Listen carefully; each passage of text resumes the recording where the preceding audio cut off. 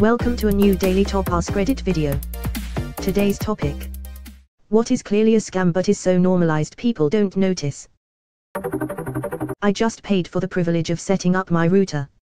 My cable company recently started trying to charge me for my router, which I own. I got a notice saying we noticed an error in billing and we will be charging you for the equipment rental starting in December. The fuck you will. I have every receipt from every cable or phone transaction I've ever done for that exact reason.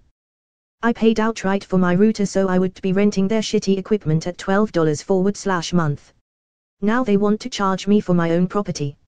After receiving that notice, I hopped right onto customer service to get it resolved, and they directed me to their loyalty department because they could best handle it over there.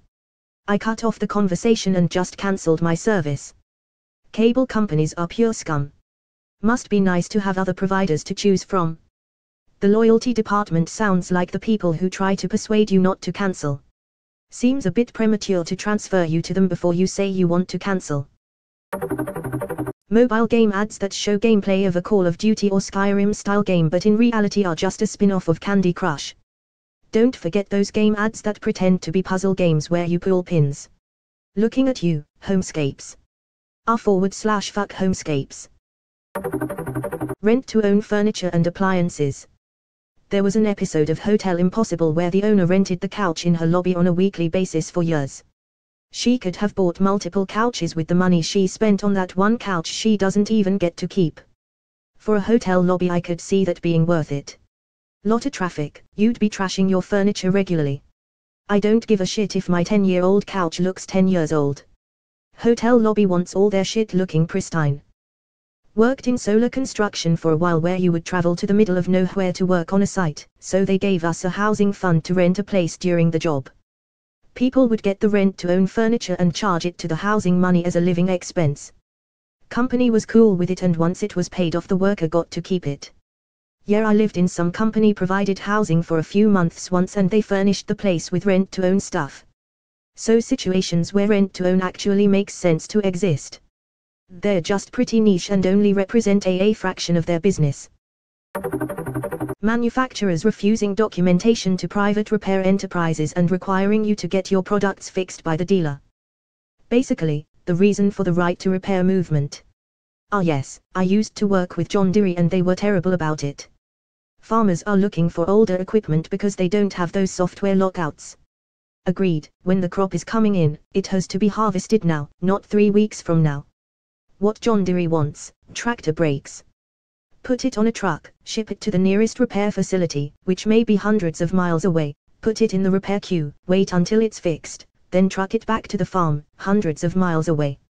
In the meantime the crop has spoiled. What farmers want: tractor beaks.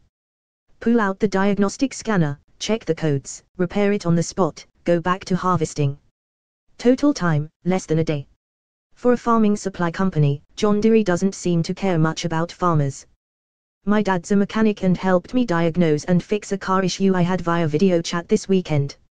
I spent less than $15 on parts and tools and a few hours under the car, because I'm not too experienced yet and don't have jack stands, and saved myself a couple hundred at least. Edit, getting some comments about always using jack stands. Thank you for the concern.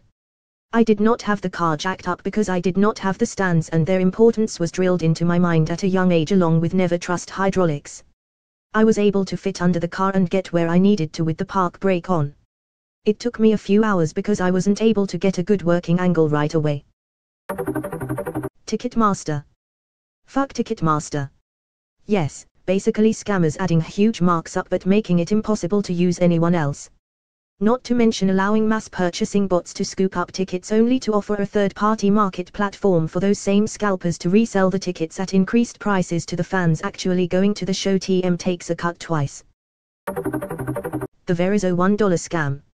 Verizon tacked on a $1 fee onto 8% of their customers' bills each month, so over the course of the year, they did it to every customer, about 150 million. Their rationale was, 50% wouldn't notice and just pay the charge, or would notice and wouldn't spend any time fighting a $1 charge. 50% would notice the charge and call to have it removed. Of those, 35% would get frustrated while on the call and give up. This added approximately $120 million to the bottom line each year, 3 total, until caught. Once caught, they paid a $25 million fine. That's actually a really smart idea. Illegal but really smart. They don't give a shit if the fine is insignificant. At a certain point, illegal just means you have to pay to do stuff. Those registries that people pay money to name a star. I keep seeing advertisements on FB for companies that will give you official lord or ladyship for like $50, based on giving you the title to a small parcel of land somewhere like Scotland. I googled one of them once, and the first result was a breakdown of why the company is fraudulent and doesn't actually have access to any land anywhere. I bought my friend 1 square foot of land in Scotland through a legit company. They are actually a forest preserve and do this to raise awareness and interest in forest preservation. It is super cute and they send update newsletters about your land. They offer tours as well. Definitely lots of scam knockoffs though. I've seen the name a star thing that was legit through my city's Space and Science Center. The money goes to funding kids programs. But never buy anything off Facebook, that's just asking to be ripped off. Email avatars. Glory to CLAD. Edit. This is the sweetest display of nationalism and international support, thank you all. I think that would make a great base to a story about some Joe Schmo who buys a star and inherits the problems from that star's inhabitants. They come all the way to Earth after looking up the International Star Registry and he has to deal with their centuries-old wars. Edit. Oh wow. I didn't think this would blow up so fast. Thanks for the awards and thanks for encouraging a story out of this. I may just do such a thing. I will also look at those references everyone has suggested. This idea had been in the back of my head for many years. I had no idea anyone else may have thought similar. Funerals and everything to do with them. The funeral industry has insane pricing. Some of the funeral homes and vendors are even predatory, getting grieving families to pay upwards of tens of thousands of dollars, because that's what the deceased would have wanted. You didn't love your father at all, did you? Was the question that had me slam my fist down on the table. My dad wanted a cardboard box cremation and no memorial. He got a cardboard box cremation and no memorial, with zero upselling from a different cremation service. The state AG got a complaint about the first cremation service. That is some hot garbage. Make sure you go back and leave a Google review for them also if you haven't already done so. People sometimes forget that you can review anything. I am sure I have cost my old bedbuggy slumlords many potential tenants. Someone working there said that to you. Fuckers. If I had it my way when I die, just throw my body in a hole, no casket. This is how it should be. Burn me and put my ashes in a Folgers can. Edit. I'm very confused by the replies mentioning incest, but not confused enough to Google Folgers ashes incest. The most common lie in the US is that there is a legal requirement for embalming. No state has such a requirement /law. Embalming is expensive pollution to make your rotting corpse look nicer for a few more years. There is a YouTube channel called Ask a Mortician. She covers this topic well. Printer ink. Buy a laser printer. Expensive upfront but pennies in the long run. Most come with scan/fax features that comes in handy in the new work from home era. I did exactly this. Changed out from inkjet to a color laser. Pretty penny upfront. Long-term cost has been maybe 1% the total cost of using an inkjet long-term. I do not like saying never, but I will indicate that I am incredibly hesitant to any plans for a purchase of an inkjet for the foreseeable future. Often, the point isn't the not noticing, but the having a lack of better alternatives. I hate Amazon as a company, but sometimes there is literally no alternative. Fuck. Spectrum cable and internet. Fuck, I had to get that out. My friends and family are stuck with this company because there's no competition. What's worse is when the companies try to do right and we force them back into scamming. Stores like JCPenney sell $10 shirts for $20 at a %50 discount. They also inflate the price of belts, wallets, and underwear but then lower the price of pants. It all evens out but the customer gets the satisfaction of getting a deal. Once they tried to get rid of that with a fair and square pricing strategy, but it almost bankrupted the company and it never fully recovered. People don't want to buy cheap stuff. They want to buy expensive stuff at a discount so they feel like they're getting a bargain. Planned obsolescence, where products are deliberately designed to have a defect or worse performance shortly after the warranty has expired. Edit. Wow, thanks for all the upvotes and the rewards.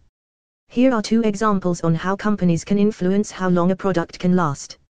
Using inferior materials in critical components, like using soft metal screws or cheap plastic instead of metal in stress-bearing parts. Companies know how long these components on average last, so they can strategically place them. Designing the product so that components that often need replacing cannot be replaced by just anyone. An example is that a lot of products now have batteries that you cannot replace yourself anymore. Sometimes they are even so designed that even iPad repair shops will have a hard time replacing these components. It is not only phones, but can be any electronic product. No shit. My car has a 60,000-mile warranty. 60,007 my transmission shut the bed. Edit. Chrysler. The third dealership I went to finally took pity and covered it. Chrysler is the only car company I do not even consider when buying a car. No car's transmission should go out at 60 Kelvin, but that's typical stuff for them. Been making hot garbage for 40 years. The first light bulb ever made still works. Competing light bulb manufacturers once formed a cartel and agreed to purposely shorten the life of their light bulbs, thus forcing the general public to replace them more often than they would otherwise need to. This is one of the earliest examples of planned obsolescence.